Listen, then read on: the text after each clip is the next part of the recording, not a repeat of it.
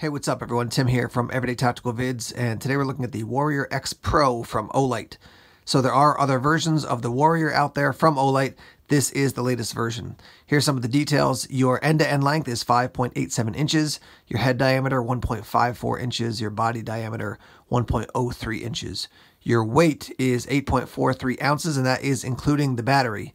And I appreciate the fact that they include that information because sometimes, actually a lot of time it seems like, flashlight companies say, here's the weight without the battery, but no one's using a flashlight without the battery. Anyhow, the material for the light is aluminum alloy. It does come with a 21700 battery, and this is a 5000 milliamp battery. The light is IPX8 rated, so it's good down to 2 meters submersible, and it is drop resistant to 3 meters. So now in the box, when you order the light, you're going to get the Warrior X Pro flashlight, the pocket clip. You're also going to get the battery, like I said, that comes with it. You're going to get the magnetic charging cable. You're going to get the tactical grip ring, a lanyard, a user manual, and also the holster. Now they do have a couple optional accessories for this. You can get the remote switch for a rifle. There's also a remote switch for a shotgun.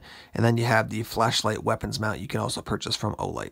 So you have two different modes for this light as far as outputs. You have mode 1, which is 2250 lumens, and then it's going to drop down to 1000 lumens, and that's going to drop down to 300 lumens.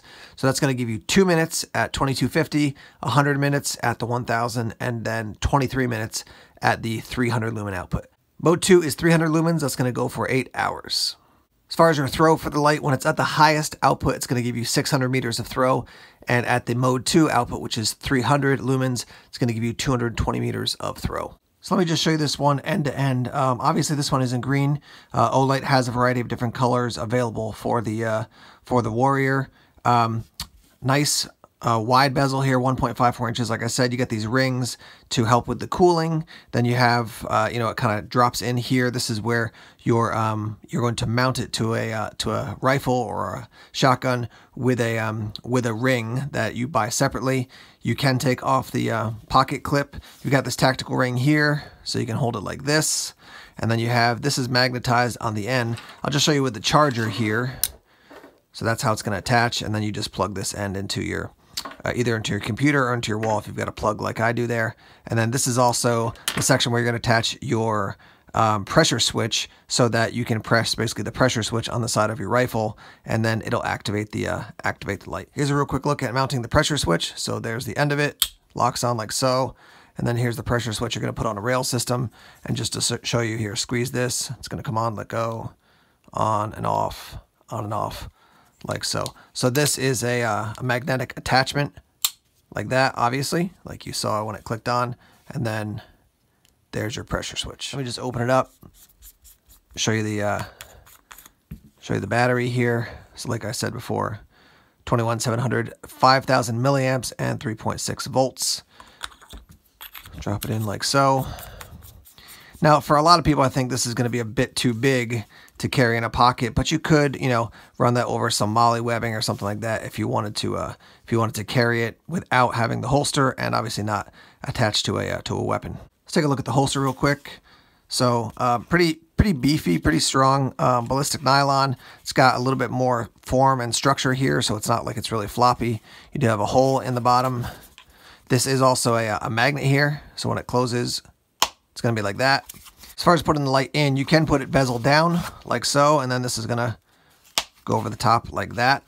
Because of the way this is structured, I don't think you're going to accidentally bump this thing too easily. Like I'm pressing really hard and it's not coming on there.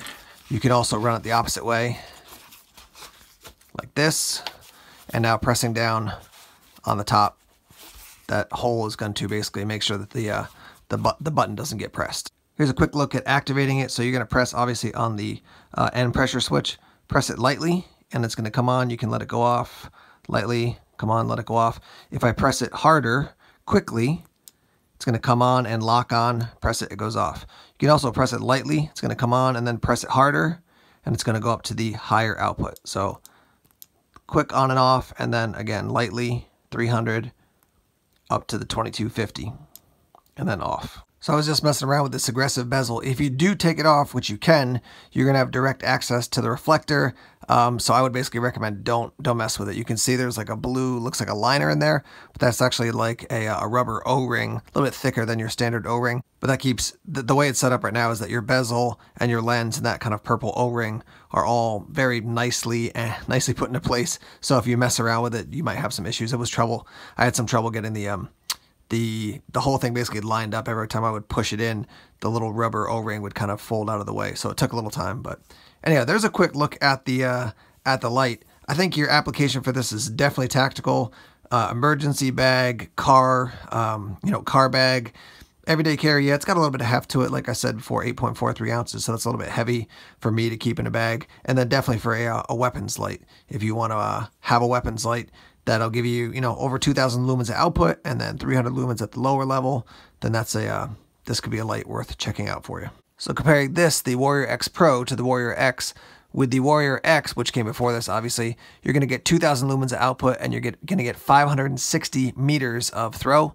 With this one, you're going to get 2250 when it comes to lumens and 600 meters of throw. So when you look at the Warrior X compared to the Warrior X Pro, they look very similar as far as, this one's in the flat dark earth, this one's in the some people might call it olive drab or army green. I'd call it that, but it leans towards kind of a forest green, I think.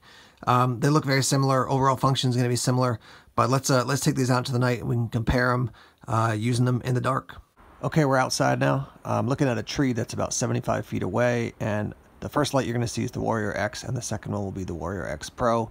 So we'll do the lower output and then the higher output for both these lights. So let's take a look at the Warrior X. So there's on the lower setting, here's the higher setting. Okay, here's the Warrior X Pro, lower setting, higher setting.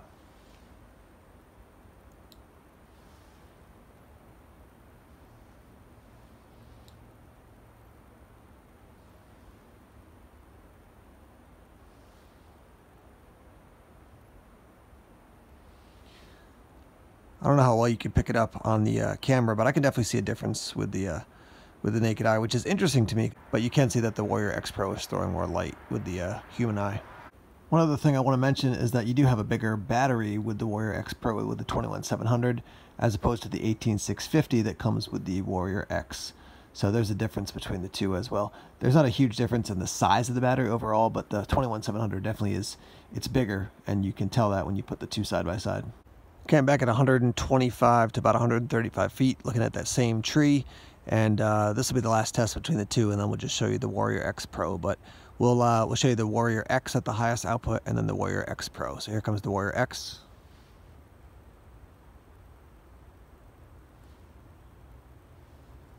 And now the Warrior X Pro.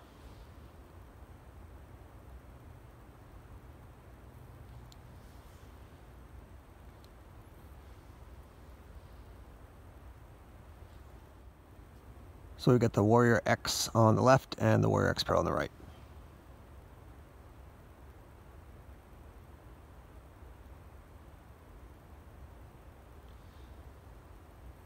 Now I would say right now, shining them side by side, can't really see a ton of difference. That first angle I could, but now the amount of output, since it's so similar, you can't really see a ton of difference. Okay, we're looking at my side yard now. Here's the Warrior X Pro with your lower output and up to your high output. Here's your low output. I can see pretty much, this whole side yard quite well. Definitely a hotter center, but gives you a nice amount of flood as well. And then here's the higher output. And then obviously, I can see significantly better with this. This thing definitely throws. Another test of the Warrior X Pro. We'll put on the high output here.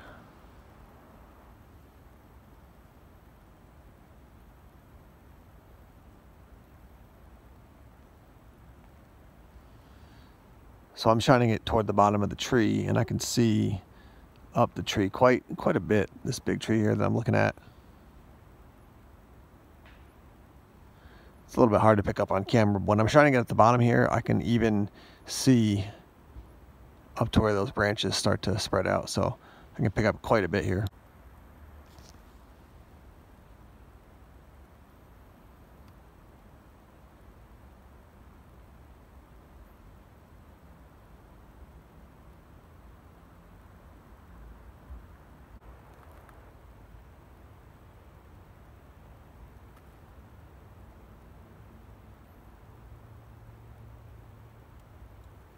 So since this is a tactical light and, you know, many of the applications are going to be connected to attaching it to a firearm, just want to show you what it looks like when you have it on the low setting and the high setting and you're moving around, you know, the yard where there's a bunch of, you know, gates and the fence and the bulkhead and stuff. Let's just take a look if we were walking around with this thing and we had it on a weapon and we were, you know, moving around the various structures that are here around my house.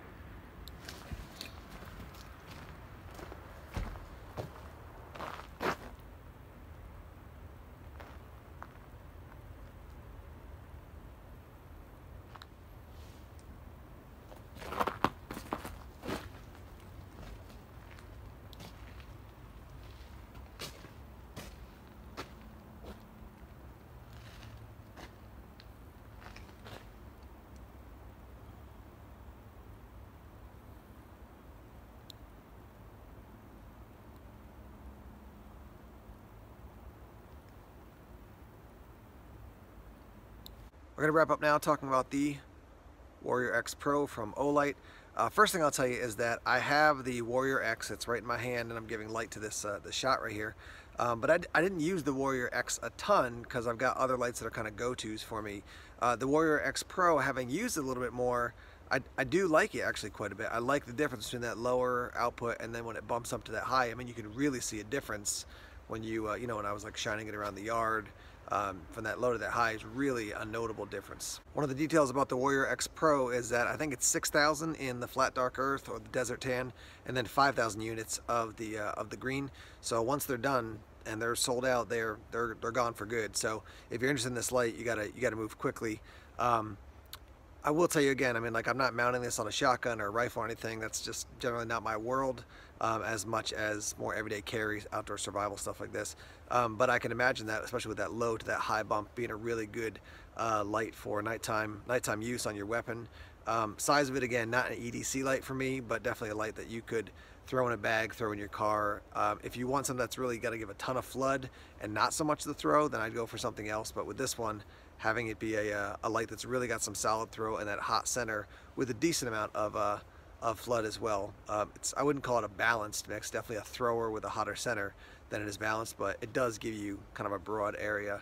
I could keep this in a car for spotting things at night if I was out, you know, looking for animals or whatever. I could use this to shine to see things off in the distance. Your standard cost for this is going to be around $170 based on what the Olight website says, but they're actually having a flash sale soon after this video comes out, and that's going to reduce it significantly. So you can get this for around $100, which is quite a good deal. Now, I'll be interested to hear from you if you own one of these or if you've used the Warrior X, particularly on a weapon, what that's been like for you and how it's worked out for you. I've got one of the Seekers in my car for my like emergency light that I keep accessible quickly, but I'm gonna see if I can find a place for this because I really do like the fact that it's a thrower and you just can't pick it up on camera unless I had a super wide angle lens, which unfortunately I don't. But this thing definitely launches the light out into the night. So yeah, let's hear your thoughts on this video, having seen it in use. What do you think about the Warrior X Pro? Alright guys, thanks as always for checking out the videos here on YouTube. Please subscribe to Everyday Tactical Vids if you haven't done so already. Like us on Facebook, follow us on Twitter, check us out on Instagram, Tumblr, and Vero as well. More videos coming soon. Take care.